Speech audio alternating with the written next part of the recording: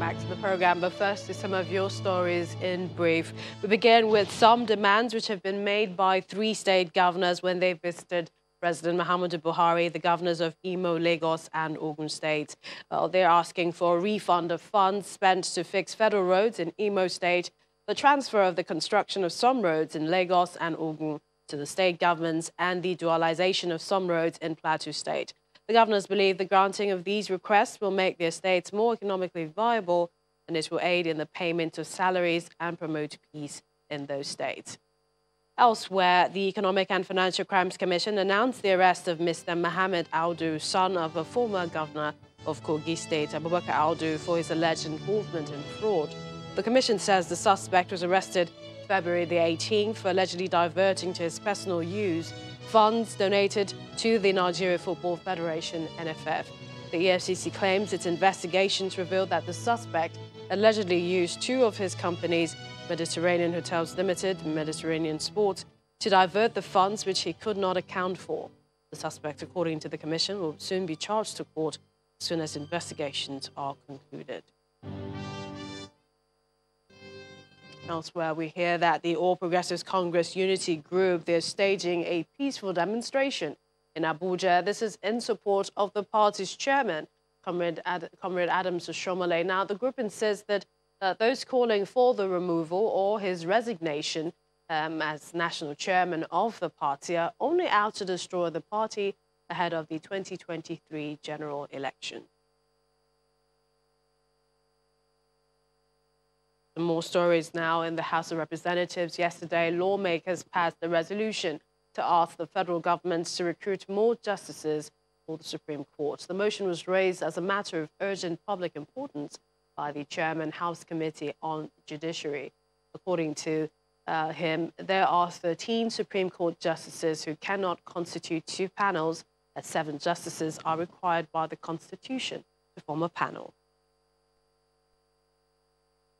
As a result of its original and appellate jurisdiction over the entire country, the Supreme Court is faced with the huge responsibility of handling volume of cases with minimal number of justices. Mr. Speaker, the Honorable Polytechnic Bill, you are setting up a bill to a senatorial zone that have already a polytechnic. At this point, no member can speak against any bill at the second reading, but rather speak on the merits and the general principles of the bill. Federal character principles rest on the spirit of equity, justice, and fairness. No, you are trying to mislead the House. That's why I'm here, to guide you. I'm supposed to guide you. No, I'm supposed to guide you. No, you are quoting wrongly. Thank you. I'm being very fair to you. Please take your seat. Please take your seat. I think if we can establish more and more institutions, and if the government can fund it, so be it. Elsewhere on insecurity, the federal government is insisting that President Muhammad Buhari will not resign over challenges of insecurity in the country. The Minister of Information and Culture, Mr. Mohammed, says government will also not go back on its plans to regulate the social media. The country is facing security challenges, and challenges are being tackled headlong. However, there have been some red herrings in recent times, including those calling for the resignation of Mr. President. I want to advise all commentators, especially political and religious leaders, to be very careful at this time not to aggravate the situation with incendiary comments that cast on our religious, ethnic, and political fault lines to further divide the country. The kind of comments that have been attributed to some leaders recently, especially religious leaders, are incendiary and reckless. Leaders should be part of solutions to problems rather than aggravating situations.